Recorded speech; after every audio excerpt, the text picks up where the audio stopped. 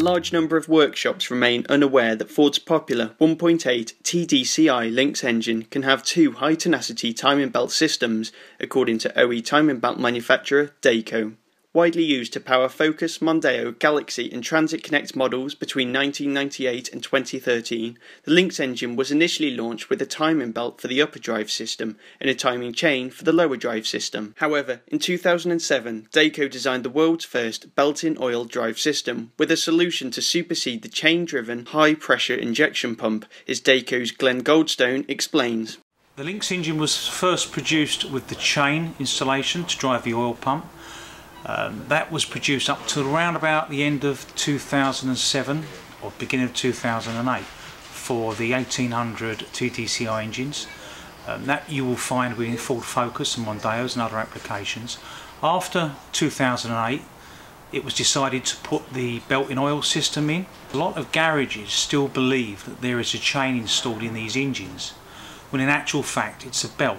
The change period for the belt is the same for the upper dry belt as it is for the belt-in-oil. 200,000 kilometres or 120,000 miles. At Craig Bradbrook Motor Services in Wickford, GarageWire TV spoke to owner Craig, who was only recently made aware that these engines can have two belt systems after he was notified of an engine failure. Yeah, always been traditionally chain, and from the outside they look the same. They do. There's no significant changes you can see, because if garages don't know it's a wet belt, then if you're changing the dry belt and don't tell them it's got a wet belt, then theoretically the garages could be liable for it. If any of the belts snap on these engines, the valves are parallel to the pistons, so if the piston will hit it, they usually break the camshaft, break the cam caps, bend the valves, can do the big ends going on it, and do a lot of damage. We have known that actually you've had to put a new cylinder head on, or worst case scenario is put a total exchange engine in the vehicle. It's a warning that Dayco is issuing to mechanics across the country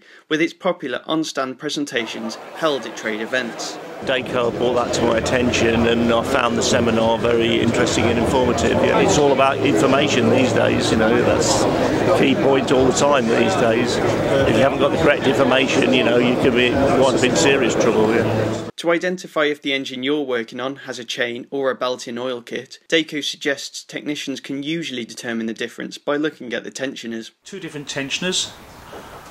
The chain tensioner is domed at the base and has a black top to it. The belt-in-oil tensioner is flat and has a brighter golder coloured top. From the external appearance of the engine you will be able to see, or you should be able to see, whether one is darker and one is lighter. So if it's the dark top, it should be the chain.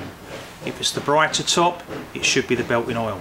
We supply two kits for this vehicle. The KTB251 is for the earlier vehicle, the earlier application, which is the black belt. For the later engines, we would supply the KTB470, which would be our unique white PTFE coated belt. And the belt-in-oil kit is a different kit supplied separately. It's a cassette, which should be like for the engine. So remove the original belt-in-oil and replace the pulleys and the belt-in-oil as one cassette. For further information, visit dayco.com or email info.uk@dayco.com.